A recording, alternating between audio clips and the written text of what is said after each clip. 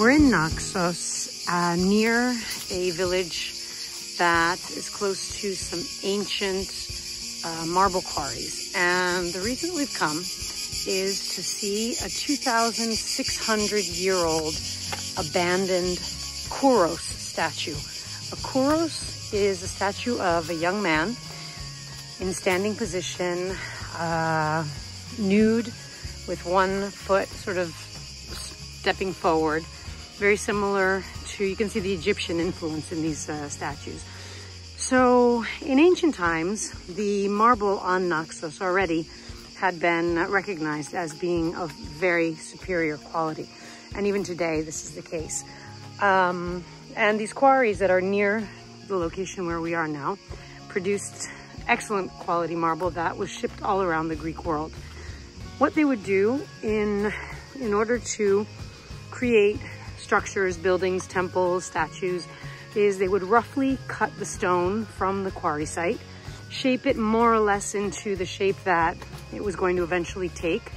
So a statue or a column or whatever, and then transport it down to the site, either to be erected here on the island or to be shipped someplace else. So this statue that we're going to see, if we can find it, somewhere here, I think. Oh, there it is. This statue was on its way. It was being transported from the quarries that are above us in the hills down to the town of Naxos to potentially be transported. And there was an accident and it broke. You see the leg here is broken. There's the head. So it's lying down. 2,600 years ago, workmen carrying this had an accident and the statue broke. And so what they did was they abandoned it. They left it here and it's still here for us to see. It's amazing. Massive stone. This is a bit off the beaten track. These are the kinds of things that I love to do. And here you can see the face that didn't have any characteristics because it was just roughly hewn, remember, in the site.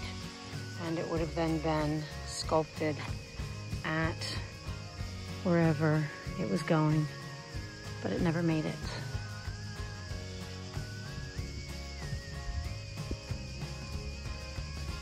It's quite amazing. I'm very moved.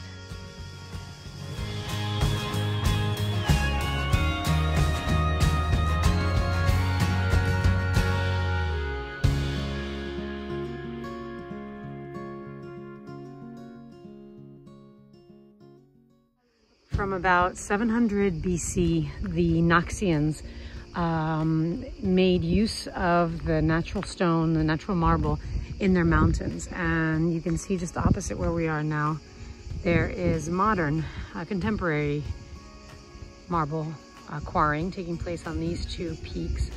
But where I am right now is interesting because these are blocks of ancient marble that were quarried from the site right here.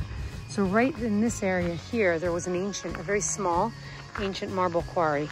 And you can see the ridges on this block here where the stone was extracted from the mountain over 2,500 years ago. And these bits were just left here on the ground to be found by us today. So we're heading up to find another broken Kouros, which is about half a kilometer away from the first one that we saw. And again, it would have been broken in transit as it was coming down off the mountain. We're walking up this very rocky sort of goat trail from the ancient marble quarry that was below us up to the site of another broken Kouros statue that was left in place after it broke in transit.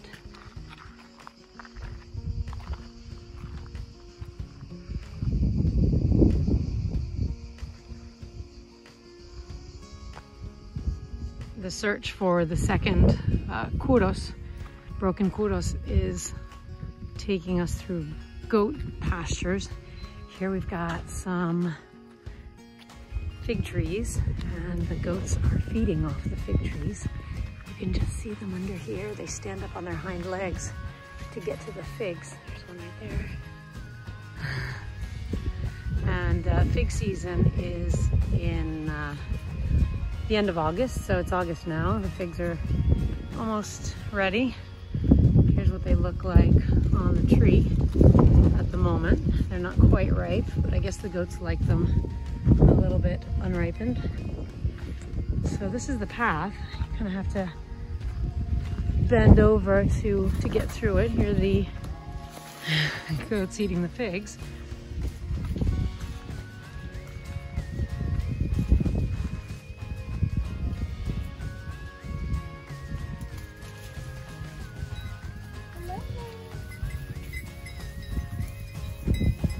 Some sheep in the distance, an olive tree. This is really the quintessential Greek landscape right here. We're still walking uphill. You can see the mountains of Naxos around me and the sea in the distance. We walk through the goat pastures, through some olive groves, up this rocky path, and we finally made it to the second Kouros, which is another spectacular sight. It's just behind me here. There's the one leg and the statue lying on the ground. This Kouros here is as impressive as the first one. It's just lying here.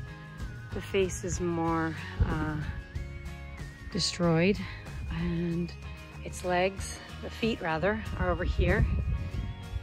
Would have been standing. Something obviously happened at the weakest part, the narrowest part of the legs, and it broke, and it was just abandoned here. Amazing.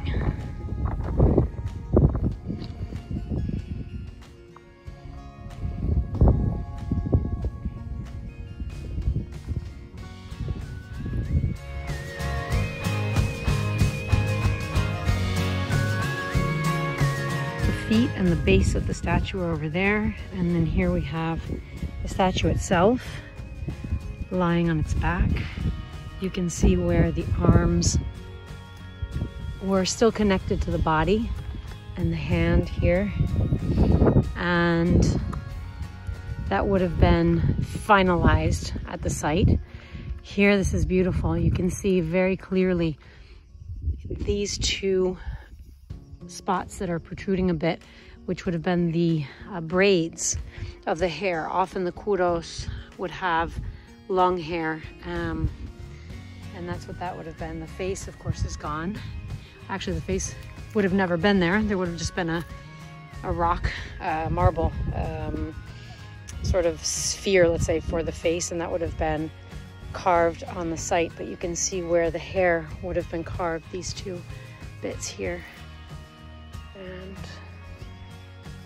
the rest of the body, magnificent.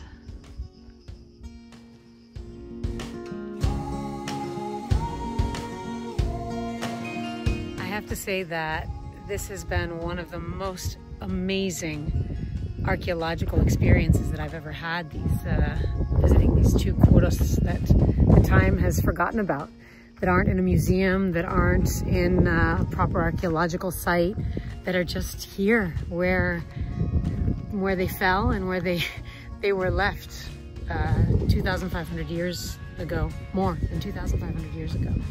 Just spectacular.